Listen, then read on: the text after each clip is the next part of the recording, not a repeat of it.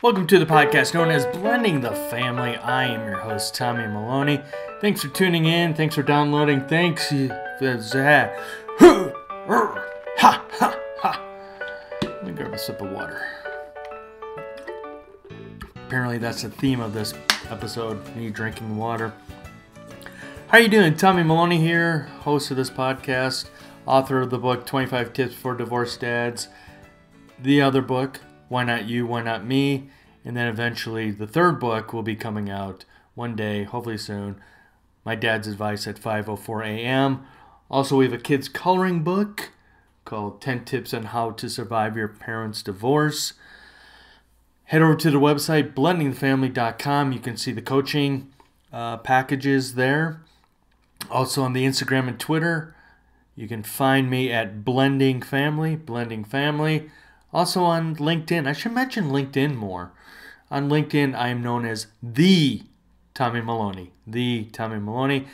And you'll see very recent podcast episodes on YouTube. So find me on Blending the Family. You'll see the logo there at YouTube. Episode 170. This is 170.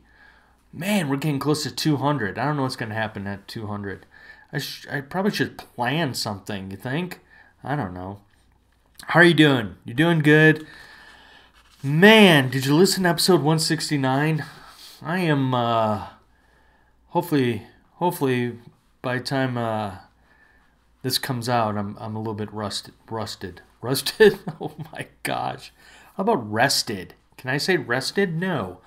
Episode 169 was with our dear friend, Chris Williams, and I replayed his episode just because of, what's going on with Kenosha, with the shooting of Jacob Blake, shot in front of his kids 7 times. We had the recent passing of Chadwick Boseman, John Thompson, and as I talked about in the previous episode, I'm not a huge basketball fan. I'm a Bulls fan, but it doesn't mean I sit and watch. I prefer playing basketball than watching it. So when John Thompson passed away, that meant something to me because I was not a college basketball fan, but for some reason I really enjoyed watching John Thompson when he was coaching the Hoyas back in the day with Patrick Ewing. I don't know what it was. I don't know. In college basketball is probably what I enjoy out of college hockey. It's more pure sport. Even though I'll admit I'm one of those hockey fans that does enjoy a good dropping of the gloves. I still like college hockey. I still like watching what it's about. It's about skating. It's about shooting. It's about passing. And then in my own little bubble, it's about watching the goalies. Having a son that is a hockey goalie. So I have a little bit of that bias when it comes to the world of hockey. There we go. So episode 170, we're going to be talking about, from my first book, 25 Tips for Divorced Dads, we're going to talk about tip number 4. But before I get into that, I just want to let you know that if you know somebody that needs any kind of coaching, please again check the website for that. I am a certified coach. And what else? Books. Buy books. Not just my books, but buy books. Books are good. Good water today. Must be straight from the tap. All right. I don't know what is going on lately. I'm just feeling so tired. I don't know if it's because of my wife and I get up, take Otis for his run. We've been doing more running. I said to my wife, so for example, this past Monday, she said, we're going to run or walk. I said, let's walk. Let's walk. And then we got back home later on, and I said to her, no more walking. I just feel that running. I want to start building something there, building the legs, building the lungs, some stamina when it comes to running. And so we've been running. We use an app called 10K. It's the same makers that do the Couch to 5K. So C2 Couch C2. How if I just pull the silly app up? Health. C2. All right. C, the number 2, the number 5, K. So Couch to 5K. But as I said, we do their other app, just 10K, because the eventual goal will be to run a 10K. But there are a lot of virtual races that I should be doing more of. I think it'd be fun just to do a virtual race, no pressure. Nobody can be around me when I'm wheezing, because I wheeze. I can hear myself, and it's not pretty. I think I put that on Instagram about a year ago. Me on the treadmill, and I just sounded like I was ready to just have the Grim Reaper tap me on the shoulder and say, yeah, it's time. It's time. You should come. You should come. So, all right. Again, I hope you're doing well. I hope you have some positivity in your world. I look at things differently at times, but I really hope that you do as well, that being blessed, that's a day above ground. Being blessed if you have a roof over your head. Being blessed if you do, even if you have a crappy day job, or a crappy job, I should say, because not everyone's a day job. But just be grateful. And I think I've talked about this on the podcast before. I have to remind myself, my wife reminds me, be grateful you still have a job. And some days I am just like, wow, I was able to do some stuff while I'm supposed to be having this day job. And I might have to pull the trigger and go back on the road, and I hope not. I hope I don't have to. But anyway, so there you go. All right, so as I stated before, this episode is going to be tip number 4 from the book, 25 Tips for Divorced Dads, How to Create Special Memories and Grow Your Bonds with Your Children. You can see this episode on YouTube. Just simply go to and find Blending the Family. You'll see the logo there. You'll hear it here on the podcast. And that's really about it. I hope you are doing well. I really do. As always, you can always hit me up at Tommy@blendingthefamily.com. Tommy@blendingthefamily.com. All right, so here we go. Episode 170. Tip number 4, which is, I will tell you, tip number 4 is tell them every day that you love them. And here you get to hear me go into more depth about that tip. Record. Oh, there we go. Recording. That was a little delay.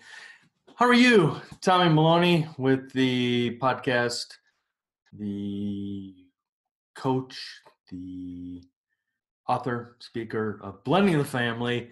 And before I get into it, look at this. Blending the Family t-shirt. Stay tuned. How are you doing? Again, Tommy Maloney with Blending the Family. I am the host of the podcast, Blending the Family. Can I be a little bit more redundant and keep saying Blending the Family? Well, it's a branding thing. That's what we do here, right? We brand. We have to brand ourselves and say who we are 100,000 times. You're doing good. I hope you're doing good. A lot of unrest in the world, and hopefully a little bit of humor, very little from me, will help alleviate the stress in the world. If you're listening to the podcast audio, well, thanks for downloading it. Thank you for subscribing. Thank you for sticking with me. For those of you here on YouTube, as you can see in the background, We've got the logo, Blending the Family, and how to follow me, and not like a stalker type thing. Blendingthefamily.com. The website might be changing soon. Give you a little heads up there. It might be. On the Instagram and Twitter, it's the same thing. It's Blending Family, Blending Family. And again, if you're listening to the podcast, you can watch this video on YouTube at Blending the Family. Where was I? So we're going to talk today about a tip from my first book, 25 Tips for Divorced Dads. Book number 2 was Why Not You, Why Not Me, which is solely on ebook. You can get it on the Amazon. And we do have a kids coloring book. I do need to mention. I love to mention. I'm so proud of these kids. Miss Becca, Miss Connor, Mr. Connor, freshman in high school, and Miss Becca, senior in high school, freshman in college. Becca is, and that's one thing about doing the video. I don't edit very well versus doing the podcast audio, which I enjoy editing. Not editing any of this. Nope, not whatsoever. All right, I'm going to turn around from the camera and go, mention that. Did I mention the t-shirt? So for those of you listening, I am showing off the Blending the Family t-shirt. And if you want to get one, let me know. Hit me up. And we'll move the laptop a little too much around as I'm trying to get organized here. Well, there we go. All right, let's get right into it. I'm going to grab a little sip of water like I do on the podcast. Love the agua. I'm feeling a little tired today. I don't know what's going on.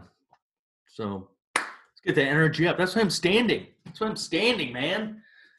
Right here, right in your face. Anyway, now I have a little too much energy. All right. Good thing for those who are listening, you're not subject to this insanity. All right. Episode 170, I believe I said. And again, from the book, 25 Tips for Divorced Dads, which you can get on Amazon. Don't believe what Amazon says. Or again, hit me up. Tommy at blendingthefamily.com. Just hit me up and we'll make a good deal on get you into a book. All right. Tip number 4 is tell them every day that you love them. And then my little caveat, my little note in here, I say, do I really need to explain this one? And then I have a note section in the book. There's a little note section in the book. And I had put in what makes them feel loved. So just like adults, just like that famous book, the Love Languages, there are different things or ways that our kids feel loved. Maybe it's just being present, which is always very important. There's also maybe a little swag, maybe a little gift here and there, I know it's someone buying love, but maybe that's their wheelhouse. Our puppy Otis, the one thing I've learned about him is that he is how do I phrase it? He likes treats. Okay. So for him to work on training opportunities, he likes food versus there are some other dogs that just want to play with a squeaky toy. And it would be funny if I had a squeaky toy, but his is upstairs. Sorry. I know I ruined the moment. But anyway, back to this tip. So how do your kids appreciate that they're being loved?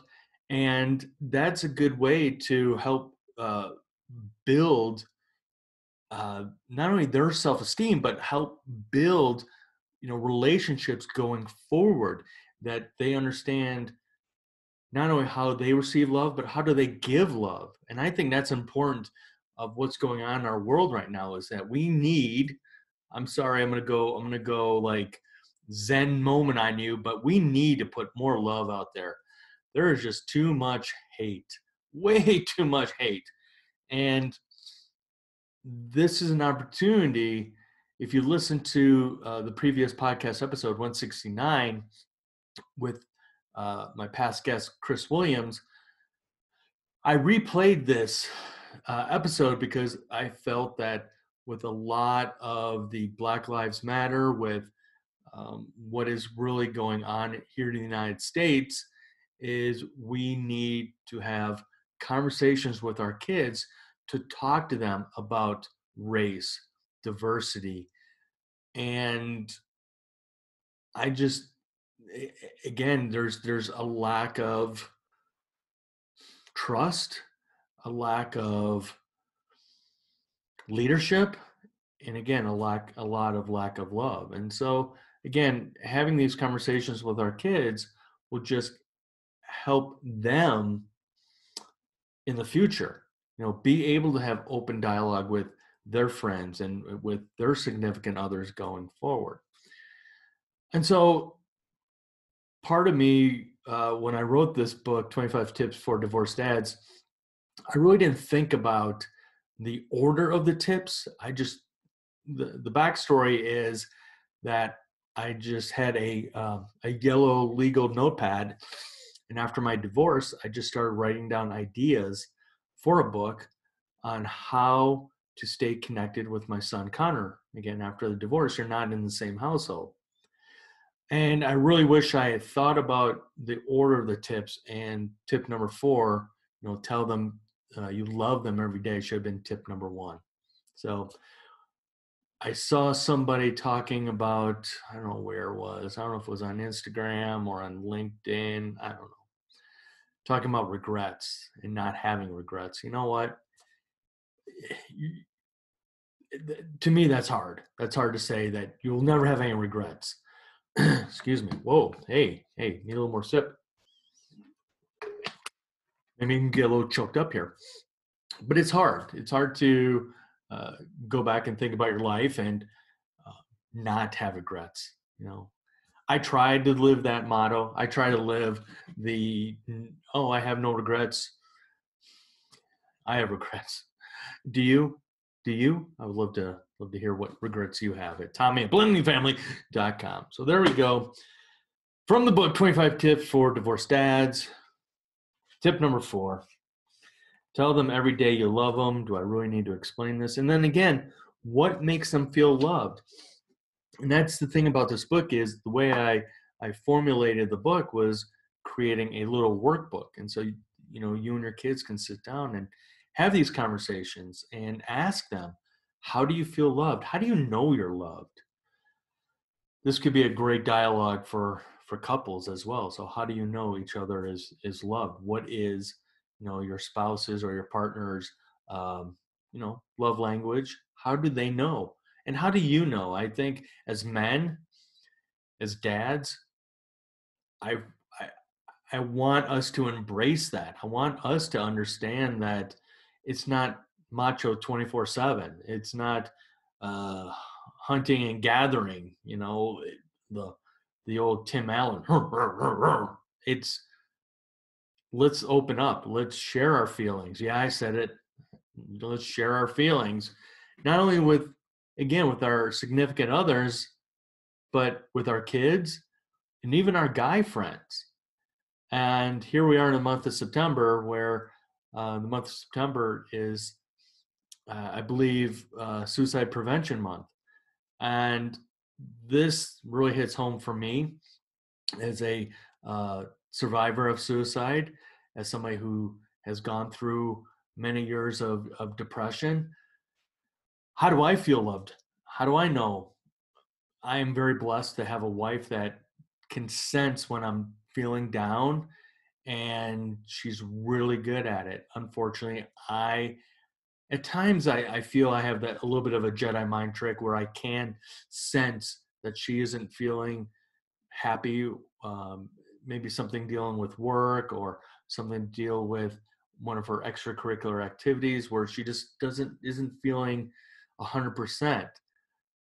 But as I stated, my wife is very good at um, sensing, and I think I hate to say it this way, but I think women are so much better at it, that they can have that sixth sense, that they can tell when somebody isn't feeling right.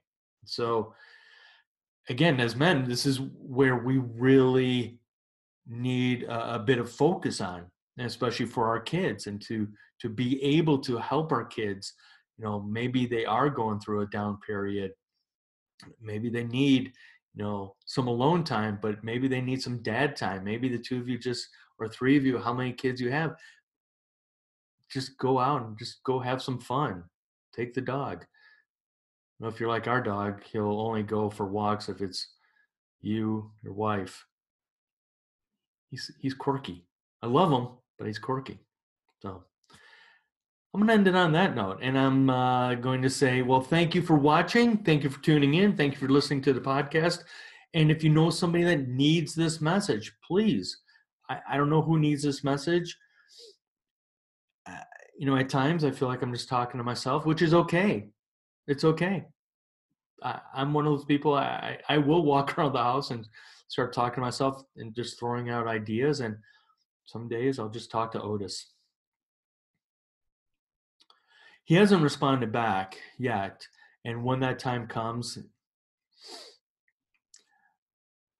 I'm sure there's some medicine that will be able to help me with that. So anyway, there you go.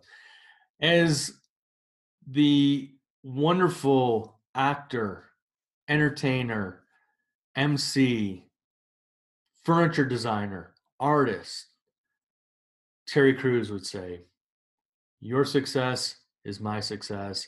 Have a great day. And I look forward to talking with you some other time, some other medium.